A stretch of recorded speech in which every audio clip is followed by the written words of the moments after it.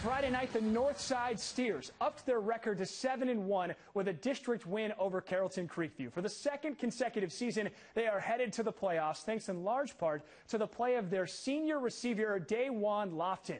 And tonight, we recognize his achievements with the GiveMeTheVin.com MVP Bobblehead Award.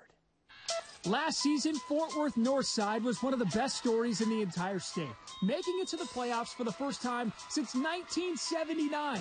That was due in large part to the performance of Da'Wain Lofton. The junior wide receiver earned all state honors and has picked up right where he left off last season, leading the Steers in receiving, and once again, they've clinched a playoff spot in 4-5A Division II.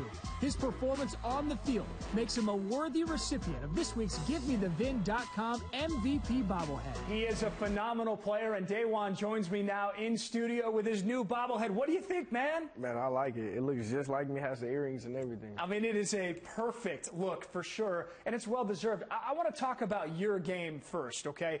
Obviously, you're a guy who can make plays week in and week out, but what are you working on right now to try and improve and take your game even to the next level? Been hitting the weight room every day, been trying to gain weight, and then been working on my running routes and everything. Yeah, no question that it's showing, too, because you're making plays every single week so far this season.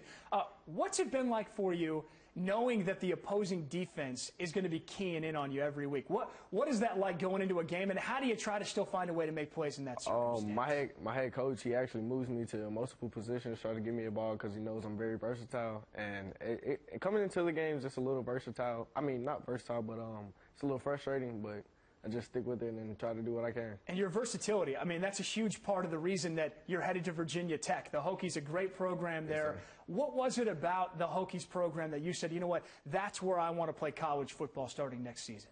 Just building that relationship with the coaching staff, Coach Fuente and Coach Williams, just built a great relationship, and we've been keeping it rolling. So here you guys are now, and we mentioned in the story, you ended that long playoff drought last season. That was an exciting moment for everybody, one of the best stories in high school football in the entire state. But now, you guys are rolling this season, as we mentioned as well, back to the playoffs again. What was that like for you guys last year to make the playoffs, and how much do you think that helped this year? It just fueled us to come back next year and wanted it even more this year. Yeah, no question. And so now here you are. What's the confidence level for you guys as the playoffs get ready to start here in just a few weeks? We're very confident. We have a tough opponent next week, Southwest High School, and we're looking forward to trying to beat them and get that second place in district and trying to have a home game for our playoff game. Last thing.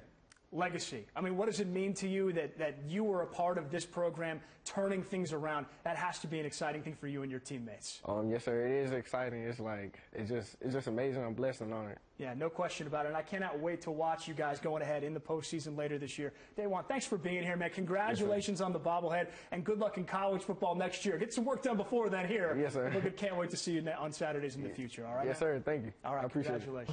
The MVP is presented by GiveMeTheVin.com, America's best car buyer.